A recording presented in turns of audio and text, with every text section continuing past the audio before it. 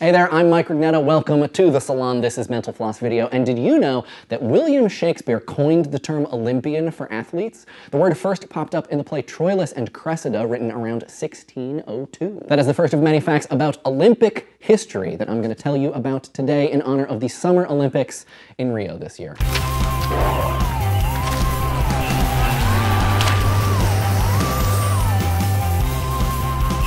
The ancient Greeks invented the Olympics. For them, it was a sporting event in honor of Zeus, which took place every 4 years between the 8th century BCE and the 4th century CE. The modern Olympics were revived in 1896. They're named after a place in Greece, Olympia. It's in the Peloponnese Peninsula where the Olympics used to take place. The first Olympic champion that we have on record was a cook named Coroebus, who won a 192-meter race in 776 BCE. There were plenty of Olympic events that happened in the years before that, but Coroebus is the first winner that we know about. Another famous Olympic champion was Emperor Nero. In 67 BCE, he declared himself the winner of a chariot race that he definitely lost. And by lost, I mean he fell off of his chariot mid-race and was still decided the victor.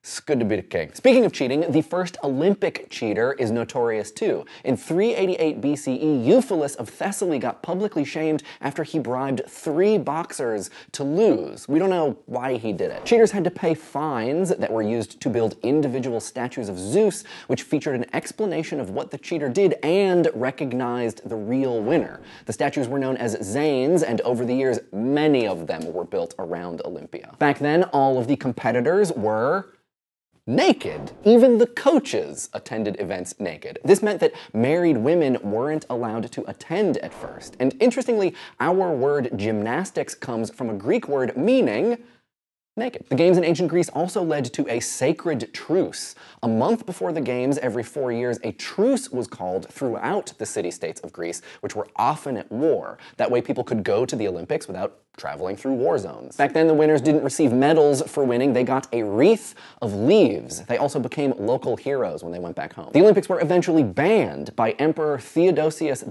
in 393 CE. By this time, Greece was a Christian nation, so the Olympics weren't allowed because they were considered a pagan festival. They made their comeback in 1896 CE for a few reasons, including architectural discoveries that sparked interest, the addition of collegiate sports in England, and a newfound fascination with exercise. Another helpful factor was a French aristocrat named Pierre de Coubertin, who took the project on and created the International Olympic Committee. Coubertin also designed the Olympic rings. He originally drew a version on a letter to a colleague, and they were made the official symbol of the Olympics in 1914. They represent 5 continents, and when they're on a white background, they also have colors of every country's flag. Back to the Olympic revival, the Games took place in Athens, Greece in 1896. The total cost was about $448,000 in today's money, and that is very cheap compared to how much it takes to host the Games now. Just a few years later, in 1900, women were finally permitted to participate in the Olympics. 997 athletes competed that year. 22 of them were women. They had events for sailing, croquet, equestrian, golf, and tennis. Golf and tennis had women-only events, while the others, women competed with men. Women's events increased slowly from there. By 1956, there were 125 men's events in the Summer Olympics and just 26 for women. The modern Olympics have been canceled a few times, and only for one reason: war.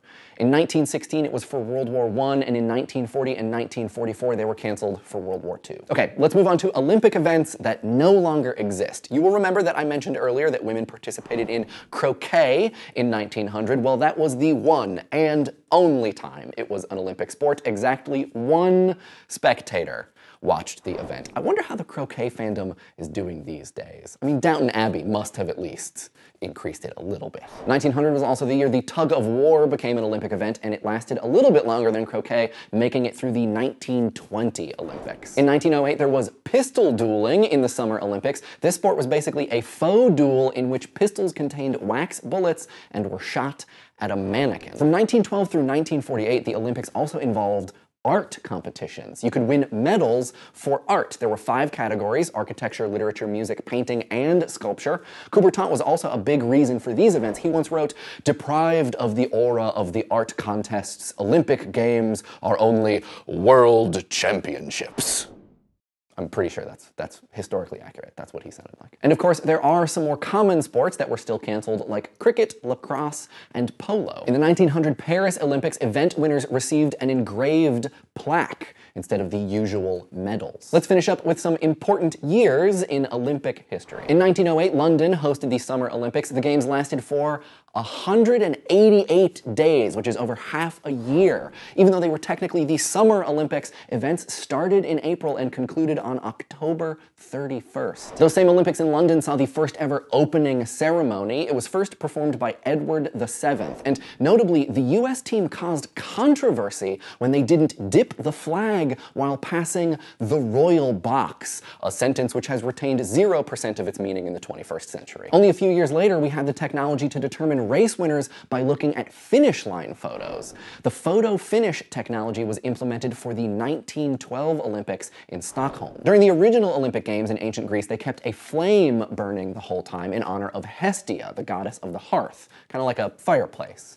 For the modern games, the torch made its comeback in 1928. They started the relay flame in 1936. That year, it made its way from Greece to Berlin. 1936 was also the same year the Olympics were first televised. It makes a lot of sense considering that this was the year the Nazis were trying to impress the world. They had 21 cameras set up to broadcast the games. 3 of them were known as television cannons. They were 6 feet long and shot video, not televisions. In 1948, an English doctor named Ludwig Gutmann decided to run his own event for athletes in wheelchairs alongside the London Olympics. Nowadays, the Paralympics still meet every year. 1968 was an important year for civil rights in America. Some people thought that African-American athletes should boycott the Mexico City Olympic Games in protest.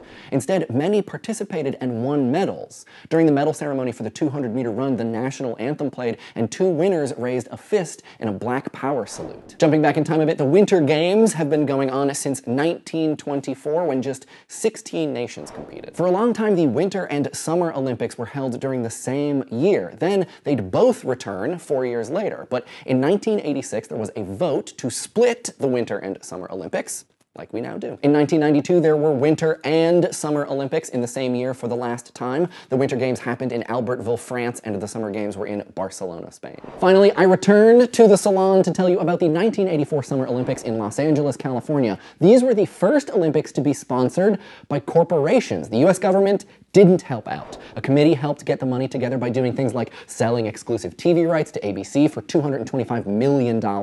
They also enticed McDonald's and Burger King into a bidding war for sponsorship. McDonald's won and got to name the McDonald's Olympic Swim Stadium. McDonald's and swimming. An obvious pairing, if you ask me. Thanks for watching Mental Floss video, which is made with the help of all of these very nice people. Enjoy watching the Olympics this summer, and of course, don't forget to be awesome.